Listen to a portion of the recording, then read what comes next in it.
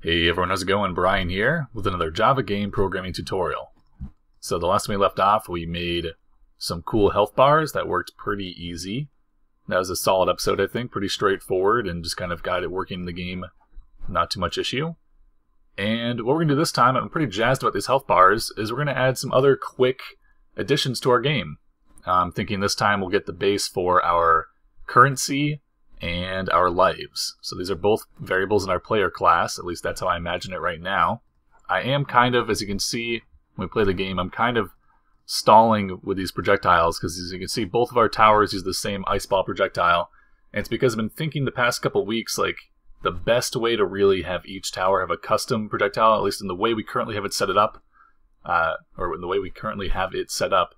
It's kind of complicated for how we're going to do this. Or it doesn't necessarily need to be, but I'm just trying to figure out the best way to do it. So that's why we haven't really separated the projectiles per tower yet, is I'm still not sure exactly how I want to get that in the game. If you guys have suggestions, feel free to go in the comments. There are a couple ways I was thinking of, but none that really just seem perfect to me. Hopefully by next week, we'll figure out a good way to do that. But this time, we're going to do something really quick here and really fun. Maybe that's the wrong order. Really fun, and also happens to be really quick. So let's go to the player class first.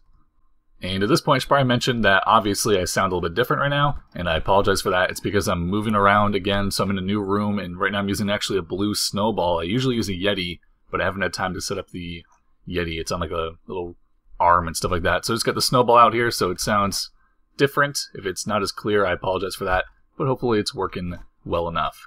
So in our player class, we're going to do something super simple here. We're going to make two new variables for our currency and our lives.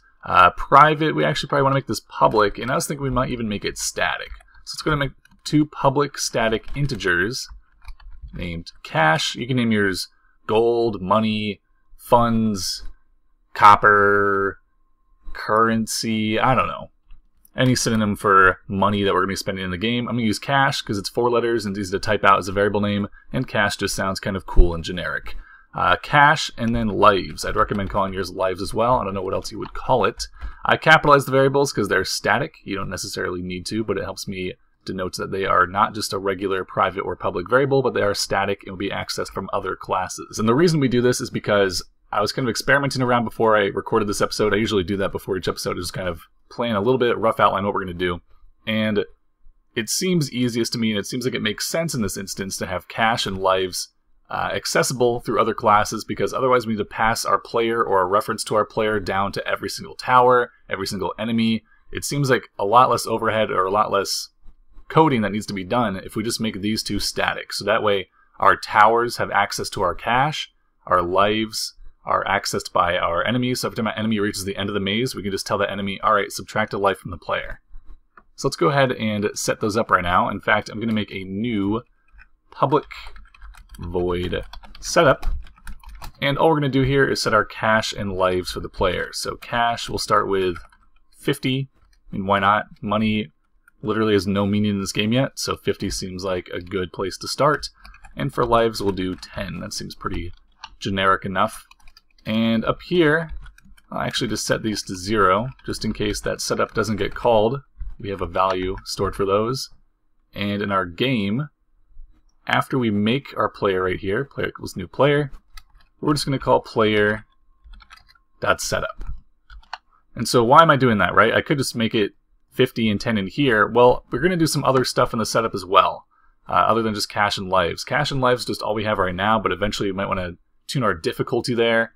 And when we do that, we actually might want to change the amount of cash we start with and lives we start with. So it just makes sense to have its own method for everything we want to set up for our player, as opposed to just doing it inside of the constructor there. So we have our setup method here, and we have 50 cash and 10 lives. So that's how you do that. Thanks for watching. No, I'm just kidding, guys. We're going to do something else with it, too. We're going to go to our enemy class. We'll go here first, and let's start actually using these new variables.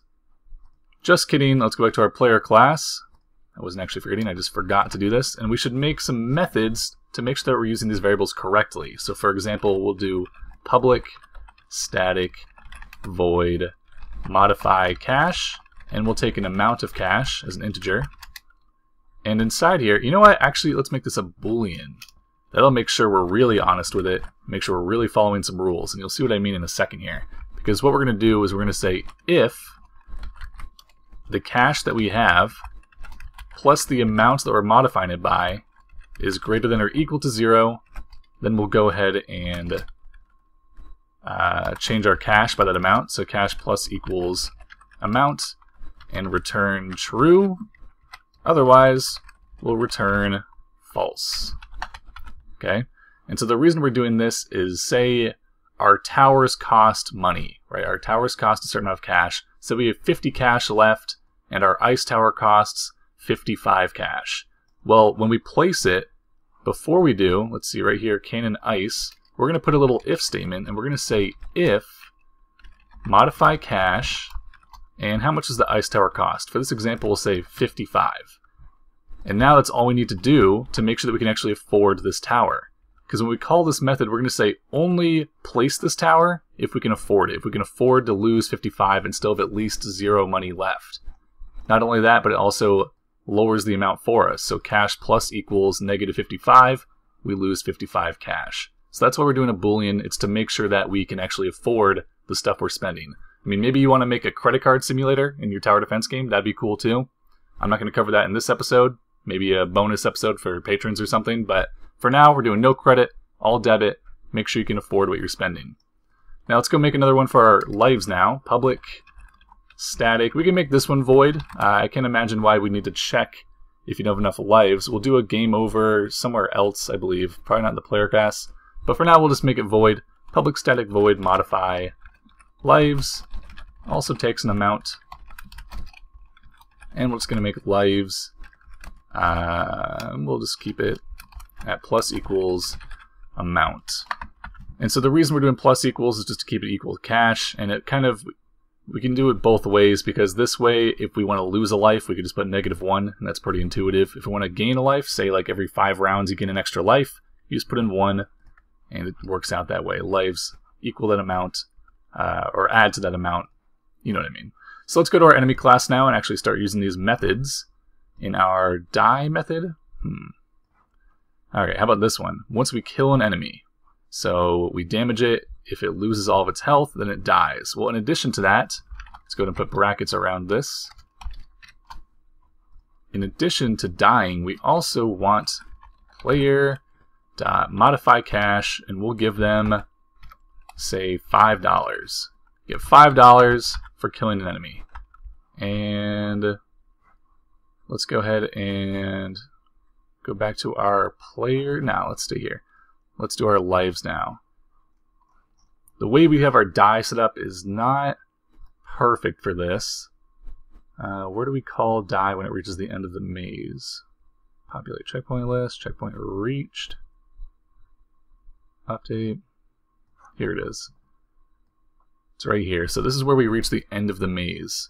So maybe, I'm not sure if we want to make a different die method for dying via damage versus the end of the maze.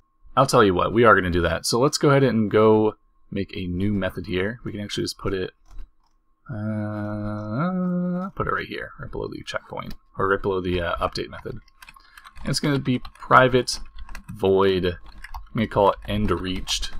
And it's just a different method than die. We'll make a die specific to dying from damage, or some kind of damage over a time effect, or at least something that the player caused you to do, which is not the same as reaching the end of the maze, which is where you just kind of cease to exist. So let's go ahead and change this call from die to end reached. Maybe I'm even going to say end of maze. Make it super specific so we know exactly what we're doing here. End of maze reached.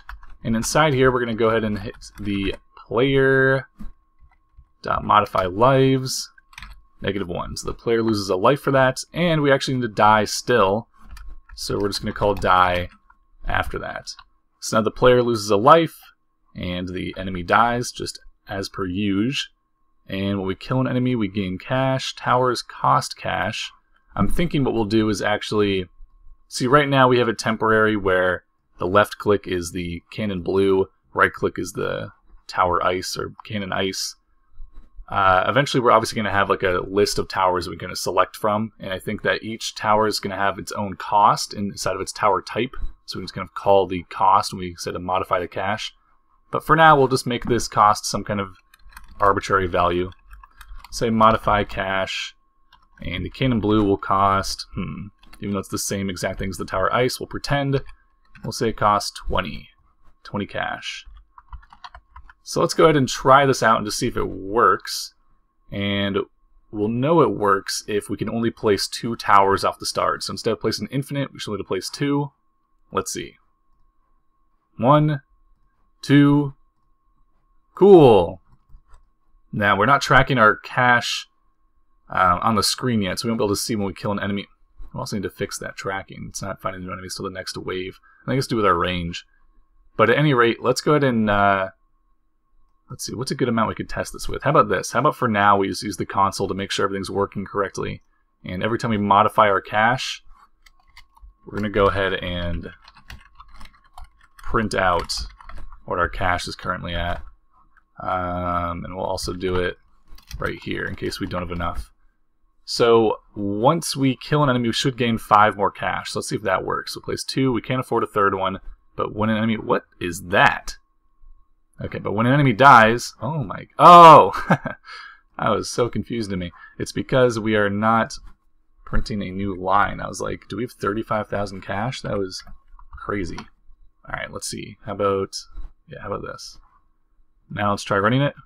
We start with 30 cash, then 10 because we bought a tower, and we should go up to 15. Perfect.